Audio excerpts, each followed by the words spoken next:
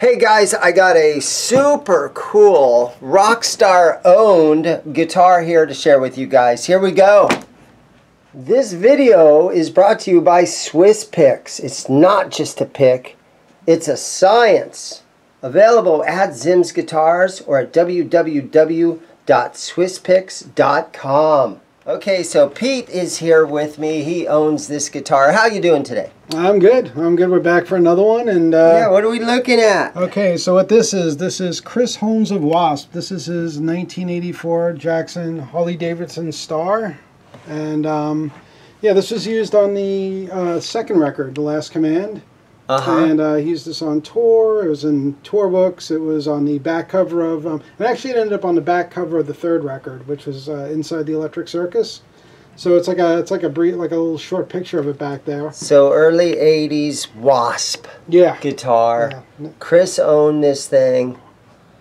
Fortunately, Lita Ford didn't destroy this one or anything like that. It looks like Chris took care of it. Yeah, Chris, it's funny too because Chris didn't actually have this too long. Now from the last video we did with the That's why it's in good shape. Yeah, of the last video we did, I know a lot of guys were upset about, the Blood Star, and a lot of people said, give it back to Chris, give it back to Chris. But right. So with this guitar, this is a weird story with this one. So this was actually said that he lost this in a bet, and that comes from Randy Piper. Oh, wow. Yeah, W.A.S.P. guitar player. I don't know the specifics of the bet, but anyway, it was, this was lost in a bet, supposedly. It was found in a pawn shop in L.A. in 86 or 87. Wow. I think like 87. And then, yeah, and then it went through some collector's hands until it got to mine. So this guitar was in a pawn shop? It was. And, it didn't sell for a lot in a pawn shop, but it was, right after he lost it.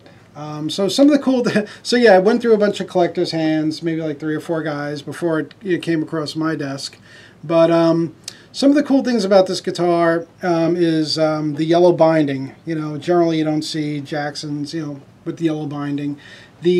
More or less the artist guitars would get the colored binding or the, in general. So this is a pretty cool option to have. The paint job, there was only one Harley Davidson Jackson ever made because it was basically they didn't ask for permission, so they just did the one for Chris.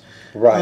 One cool, interesting thing about this, just like Chris's other guitars, he blew the pickup up because the guy used to sweat so much when he played. Oh, wow. Yeah, he would short pickups out. So on the original pickup, though, the pickup actually had the graphic on it. Oh, yeah. They painted the graphic on the pickup. Yeah, that's unusual to see the graphic up here on the pick guard. Yeah. I mean, on the pickup ring and everything. Oh, yeah, so, it's kind of silly how they did it, but, we could still tell it's a Harley Davidson logo. This one doesn't have the brass insert, big block brass insert like the other one. This is more like the Randy Rhoads, this would be used more on the Randy Rhoads string throughs, this kind of bridge.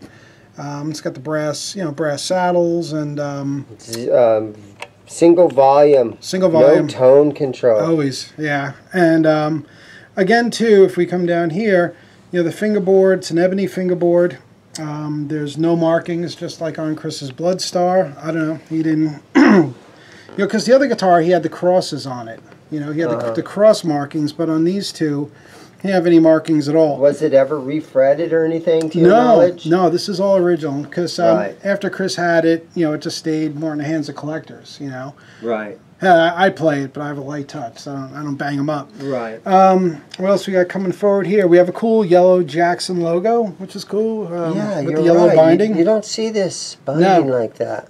No, you really don't. So Chris had this made by Jackson in 1984. They made that. Yeah. And there is some fun things on this guitar. I can't really show you the serial number, but no, you don't do that. There is. Let me just take a look at this guy here before we show you this.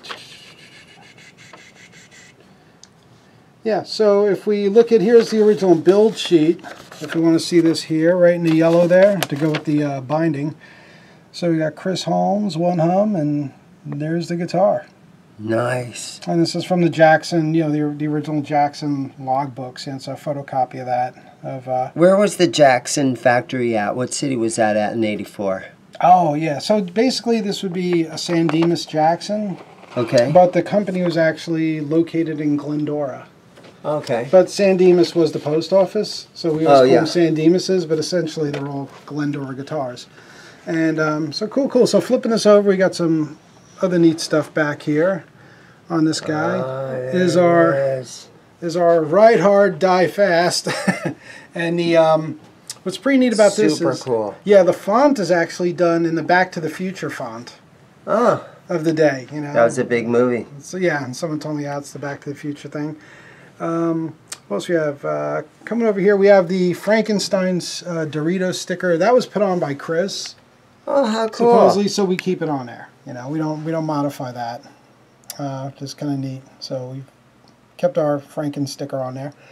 What else we got going on over here? So yeah, just like the Blood Star, we have just the circular route with no cover on it, and there's your pot in there.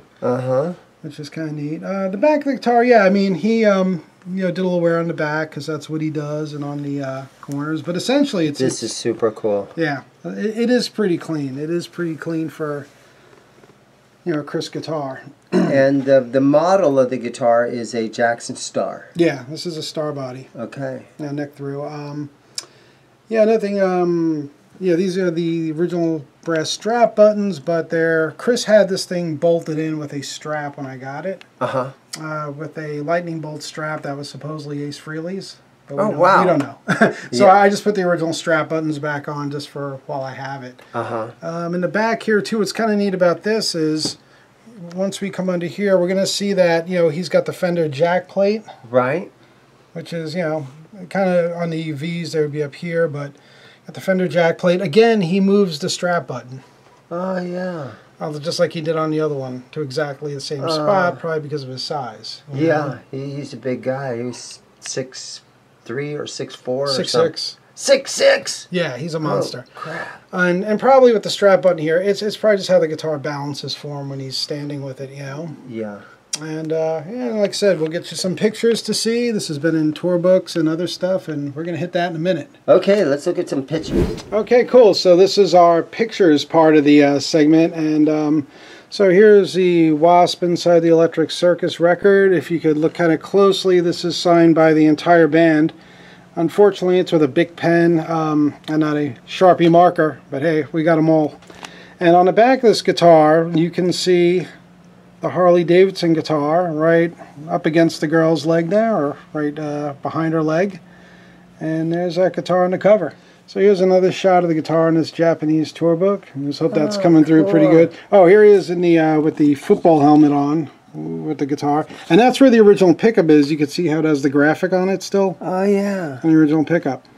So, yeah. So, yeah, this guitar was very heavily, known at the time, And then I have another cool thing for you guys. So if you guys remember the Young Guitar magazine from Japan, they actually did a little segment on this, on Chris's guitars back in August '86. And here's that page showing the Harley in the back of it and all that. Yeah, and what was this guitar? Oh, that was the one that became the Charles Manson guitar. Oh, great. So this was an early one with, the I'm an Animal. That's from the first record with the crosses. But then he has Charles Manson's face here in the middle now, and he took the J off Jackson for some reason, so now it's just an accent.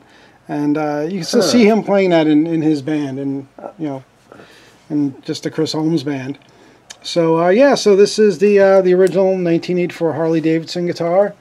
And what's interesting about this too is we can't really show you, but with the serial number of this guitar, generally they would, the serial number is right here in the fingerboard, and it would say like JO, 390 or something. Yeah, they would use little things and pound it in there. Yeah. So on this one, this guitar, all I'm going to say is it was not meant to be a star.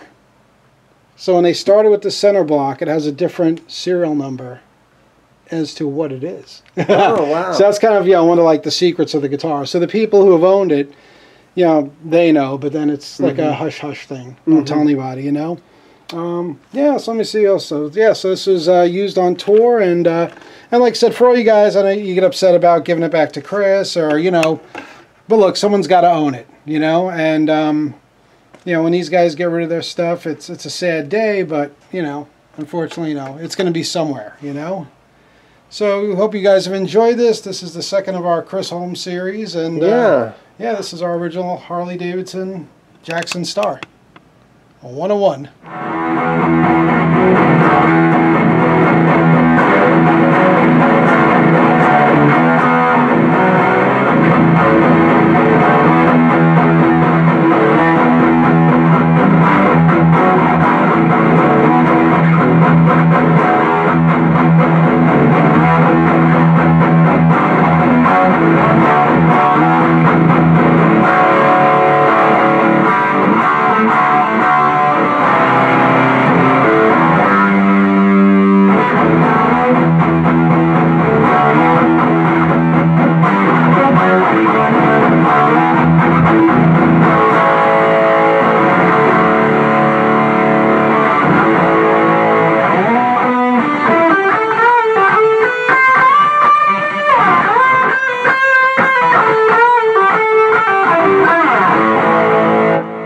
Kicks ass. Yeah, is that a good one?